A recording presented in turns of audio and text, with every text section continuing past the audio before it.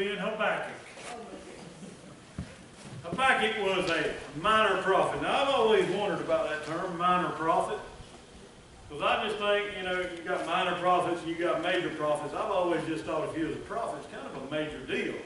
So I've always wondered who come up, we're going to separate and make this a little less than the other, make him a minor prophet. Somebody I reckon smarter than I was. We'll be in Habakkuk chapter 1. Before we get started, we'll do a spiritual breathing this morning.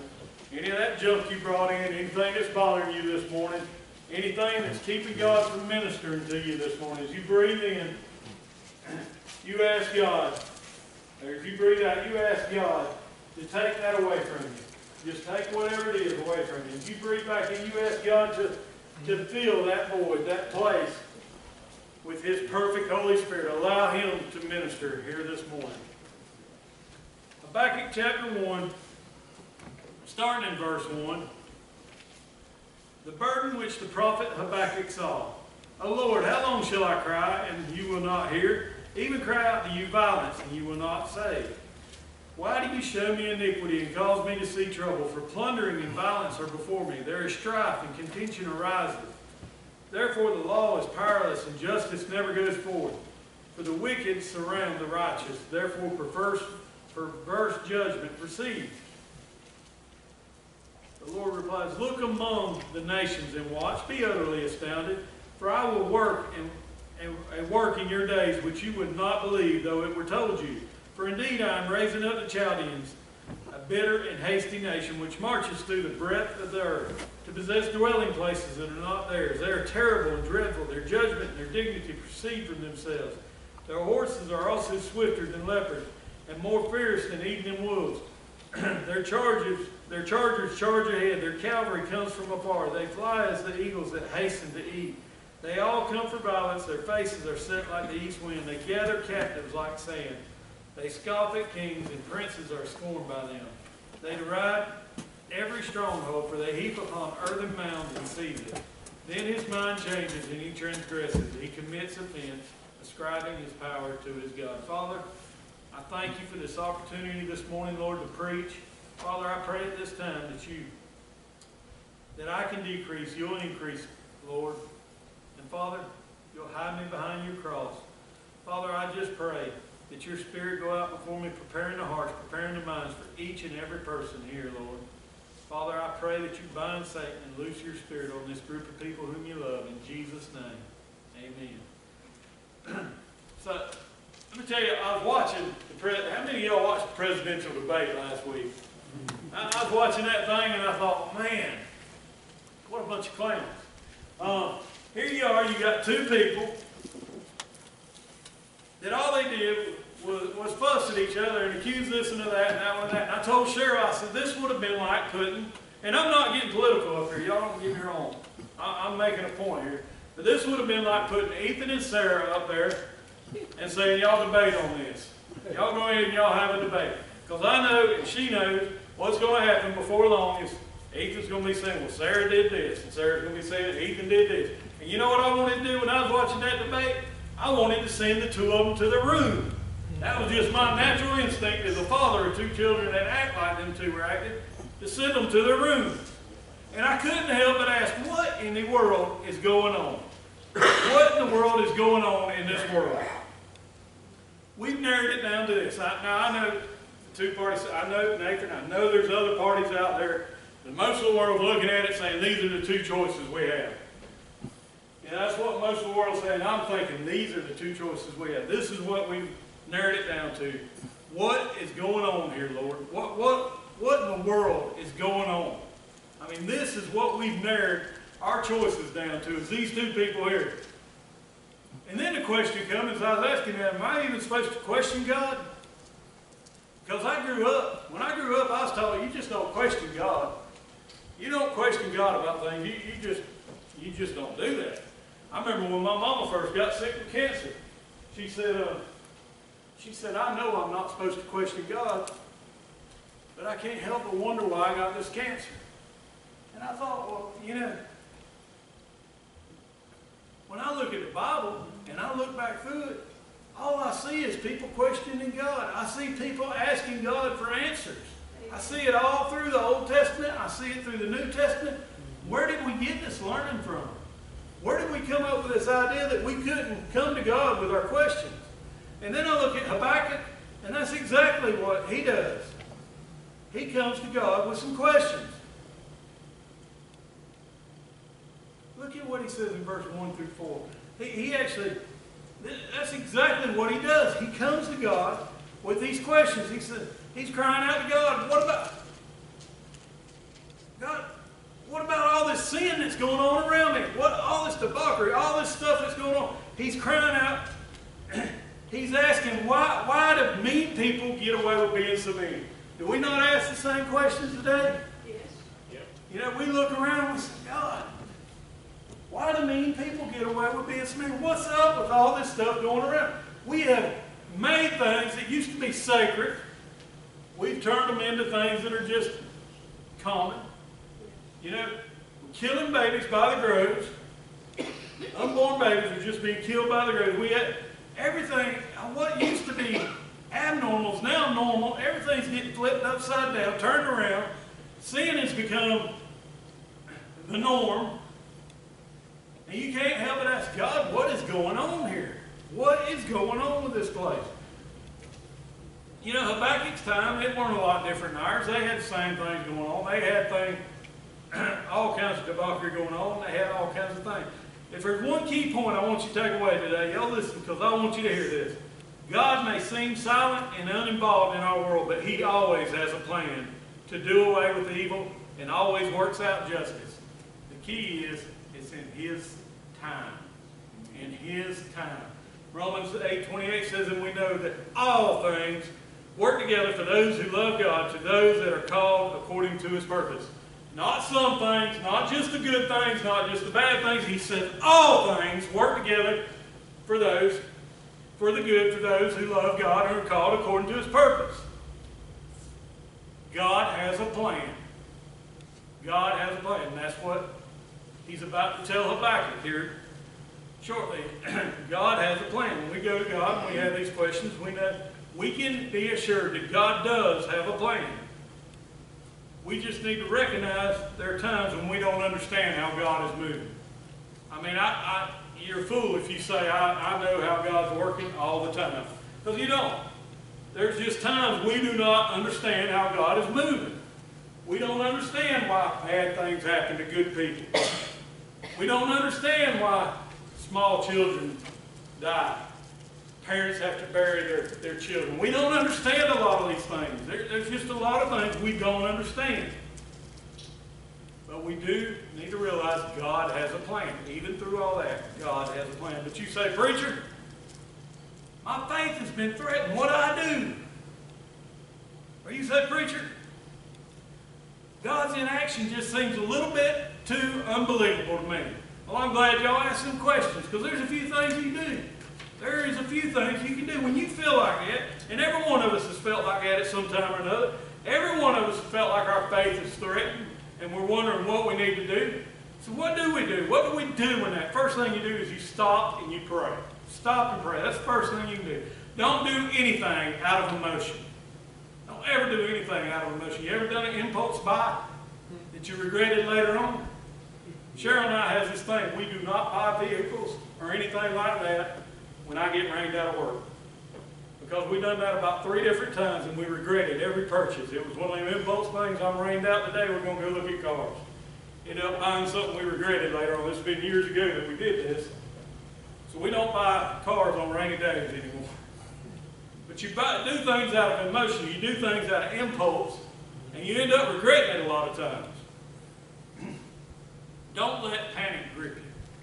Don't let panic grip you. When panic does try to get you, when panic tries to get them claws in you, pray. Pray. Start praying. You know what panic is? Here's the definition of panic right here. Sudden, uncontrollable fear or anxiety, often causing wildly unthinking behavior. For the Christian, this indicates that we've took our focus off Jesus. That's exactly what it is. When we start to panic, it's because we've took our focus off Jesus and put it into other things. And panic mode kicks in, so we need to stop, we need to pray, we need to look to Him for the answers. Stop and pray. That's the first step. There's a woman at work when she received a phone call that her daughter was very sick with a fever. She left work and stopped by the pharmacy to get some medication for her daughter. She returned to her car to find that she had locked the keys inside the car when she went into the pharmacy and was now unable to get into her car to drive home. She didn't know what to do and started to panic, so she called home and told the babysitter what happened and that she did not know what to do. The babysitter told her to find a coat hanger and see if that would open the door. The woman looked around and found an old rusty coat hanger that had been thrown down on the ground, possibly by someone else who had locked their keys in the car. Then she looked at the hanger and said, "I don't know how to use this." So she bowed her head and asked God to send her some help. In doing so, she obeyed the command to never stop praying. Do you think God would reward her for that? Within 5 minutes, a motorcycle roared up and pulled into the parking space next to her car. A rough, dirty-looking biker got off and saw her situation. He asked if he could help her. The woman thought, "This is what you sent to help me, God?" Then she finally told him yes, as she needed to hurry and get home to her sick daughter. He walked over to the car. In less than 1 minute, the car was open. She hugged the man, and through her tears, she said, "Thank you so much. You're such a nice man." The man replied, "No, I'm not, lady. I just got out of prison for car theft." The woman hugged the man again with sobbing tears, cried out to God, "You even sent me a professional." Don't ever panic. Don't panic. Seek God. Turn to God and pray when that panic starts to take hold. The second thing, get back to the basic things you know about God. There's some basic things. Titus 1:2 says, "In hope of eternal life, which God, who cannot lie, promised before time begins." We know that God cannot lie. That's one of the basic things we know about God. 1 Corinthians 10:13 says, "No temptation has overtaken you, except such as common to man. But God is faithful, who will not allow you to be tempted beyond what you are able, but with the temptation will also make the way of escape that you will be able to bear." So God won't put more temptation on you than you can bear. He'll give you a way of escape from that temptation. We know that about God. 1 Corinthians 14:33 says, "For God is not the author of confusion, but of peace, as in all the churches of the saints." So God is not the author of confusion. We know that about God. Hebrews 13:5 says, "Let your conduct be without covetousness. Be content with such things as you have, for He Himself has said, I will never leave you or forsake you." So we know that God will never leave us or forsake us. So the third thing we do is we take what we know and we bring it to bear on the problem. We apply it to the problem. We believe these things, we apply them to the situation. So when there's when confusion abounds, what do? We say, "Well, God ain't the author of confusion. This can't be from God. I know that about God. I know that God's not the author of confusion, so this cannot be coming from God." Then we know the source and we can rebuke it. When you feel tempted to no end, we've all been in a situation where we just feel tempted to no end to do things that we know are not right. God said, "You go back to God." God won't put more temptation on me than I can bear. God's got a way out, and you start looking for that way out. When you feel as though God isn't near anymore, you need to ask yourself, who knew? Because His Word says He will never leave me nor forsake me. And we can believe that because Titus 1:2 says God cannot lie. If He cannot lie, and He says He will never leave you and forsake you, guess what? He's never going to leave you or forsake you. So we take these things that we know about God, we apply them to the situation, we bring them to bear on the problem. And then the last thing, we leave the rest with faith in God and ask Him to show it to you. Isaiah 55:8-9 says, "For my thoughts are not your thoughts, nor are your ways my ways, says the Lord. For as the heavens are higher than the earth, so are my ways higher than your ways, and my thoughts than your thoughts." You know, we don't always see the big picture. We see what's directly around us. We don't even see that good sometimes. We see what's working right around us. We see our circle. We see how things are operating in that. God sees this whole planet. what is it, 8 billion people on this planet now? God sees all them. He sees their situations. God's moving amongst them situations, every one of them, moving amongst them. And see, we get caught up in our own little situations. That's all we see. We don't see the big picture. We don't see what God's ultimate plan is, and we won't see this side of heaven. I don't believe we will see it. A lot of things. There'll be a lot of things that's left unanswered till we get there. Sometimes we just have to believe that God is God and He's got it in control. We have to have faith in Him. There's just some things I don't have the answer to. I believe. See, I think when we get to heaven, we all talk about, oh, I can't wait to get there and ask Jesus about this. I don't think you're going to have to. Because the Bible says in 1 Corinthians 13, you will know as you are known. I think when you see, they say Einstein was working on he was one of the smartest men of our generation. They say he was working on less than 5% of his actual brain, is what they say. Average person working around 4 or so. A lot of folks I know working on a lot less than that. Can you imagine when God lights up that other 95% of your brain? When you get there and the rest of it's functioning and you see things the way God actually sees things, seeing these bodies we got now, they couldn't handle all that knowledge. They couldn't handle all that truth. We go slap crazy. When we get there and God opens up that knowledge for us, can you imagine when that other 95% of that right there, we're going to know as we're known. How well are you known by the Lord Jesus? You know Him completely. He knows you inside out. He knows the count of the hair on your head. There's some of us it's easier for Him to count than others. But He knows every hair on your head. He knows you completely. And you're going to know completely when you get there.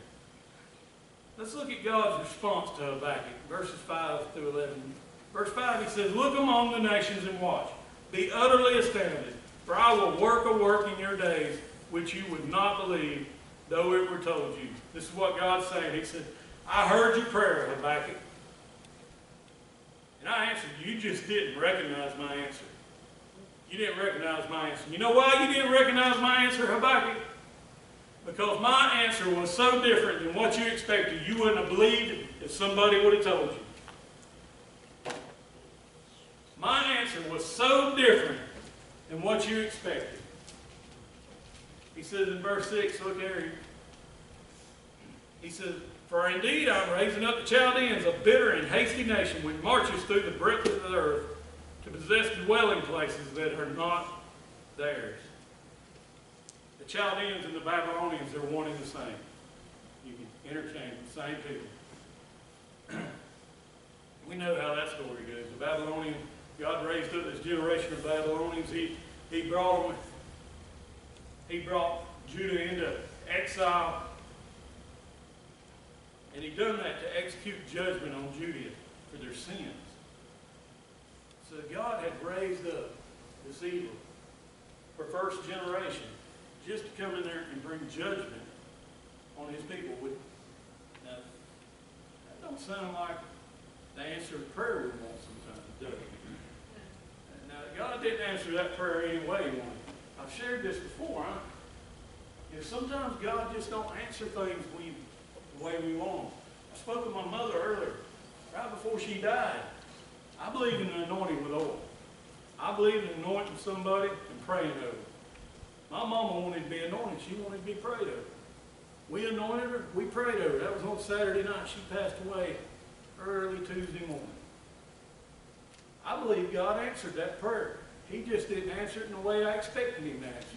Because my mama is not suffering from cancer anymore. My mama is healed. My mama does not have any more pain. She doesn't have any more suffering because I believe God's Word and I believe what God's Word says, so I can rest in faith that my mama is not suffering in any of that anymore. Amen? Amen.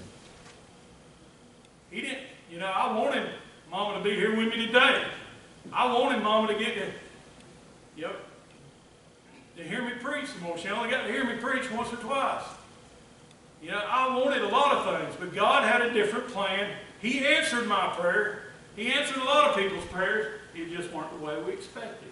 Sometimes God answers these prayers and we don't even recognize the answers because it's not what we expected. He raises up this evil nation to bring judgment on the Babylon, or on Judah.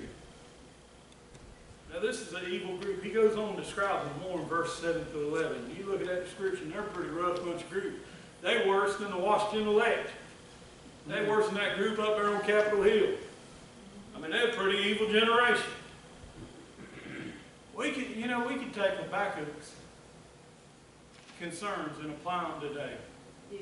And as a matter of fact, when I started studying, when I started reading Habakkuk, I'm like, wow, this is so applicable to today. We got all this stuff going on around us. We got all this sin, all this junk, all this debauchery, sexual perversions, just you name it, we're involved in. And you're thinking, why? Lord, why are you tarrying? Why haven't you come back and brought your judgment on this earth?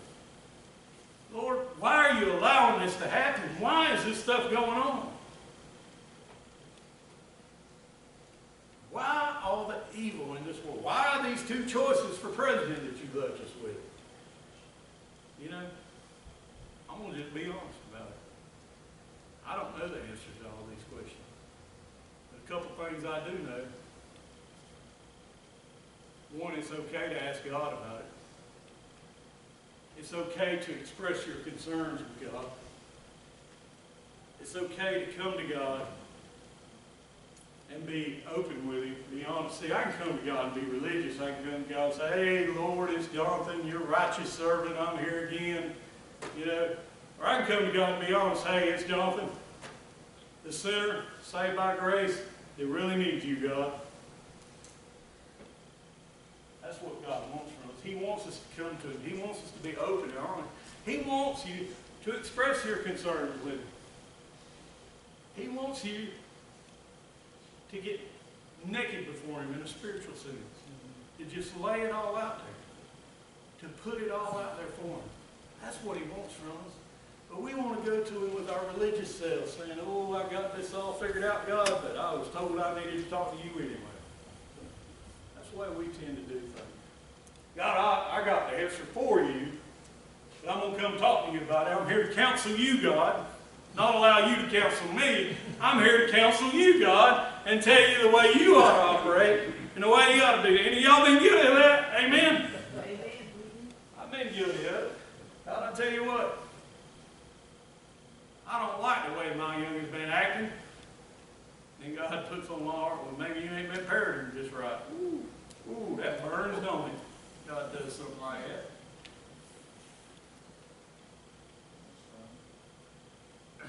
Express your concerns with Him. Get better with Him. Be able to talk to Him. God wants you to be open and honest with Him. And the other thing that I can tell you, no matter who's president, Jesus is still king. Amen? I don't care, Donald Trump, Hillary Clinton, the other guy, can't even remember his name. What's his name? Gary Johnson. Gary Johnson. I don't care which one of them gets elected, or there's another one running. I can't remember his name either. Only 3 candidates and all 50 ballots.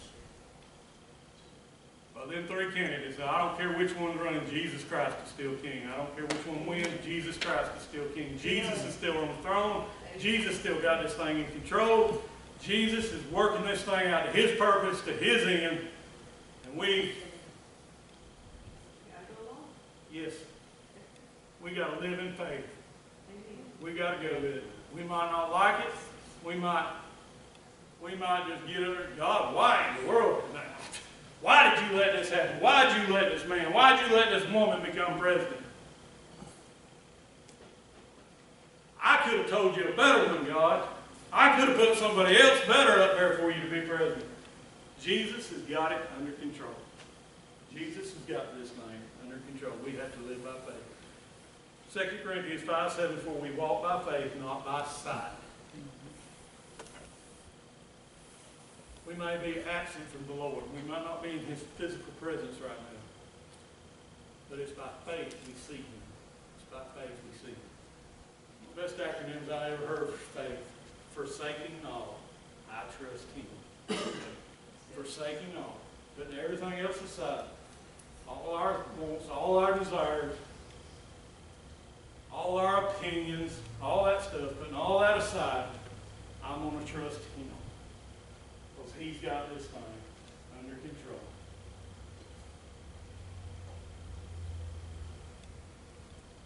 A lot of preachers going to stand up in the pulpit, tell you who to vote for, what to do, and all that. I'm not going to tell you that. I'm going to tell you, preach, vote your convictions. And I pray your convictions line up biblically. What I'm going to tell you is whatever the outcome is, Jesus is in control. Whatever the Supreme Court decides, whatever decisions they make, we've heard decisions in the last year or so, a lot of us didn't agree with it. Jesus is in control. Does that mean we sit still and we don't do anything? No, God never told us to do that. I've told y'all before, we're not called to be pew warmers. We're called to be active in it. But when things don't turn out the way you want it to turn out, Jesus is still in control. Christianity 101. I preach this and preach this. And I say this because it's such a simple statement. He's God, I'm not. That's Christianity 101. Such a simple little old statement. Try applying it into your life. One of the hardest things to apply into our life. He's God, I'm not.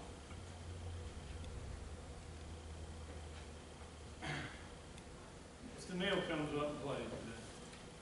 I don't know what your situation is. I don't know where God's dealing with you.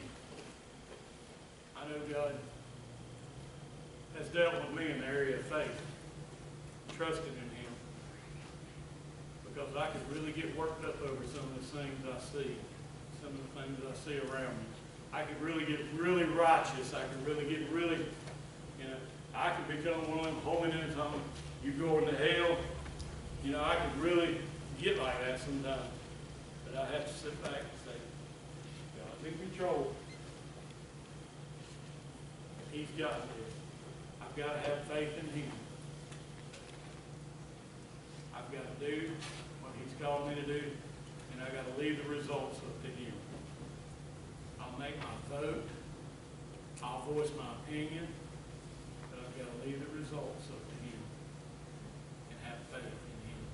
I don't know what God's doing with you today, but if He's, whatever it might be, first, if you don't know Jesus Christ as your Lord and Savior, very first thing, if you don't have a personal, intimate relationship with Jesus Christ, you need to be at this altar today.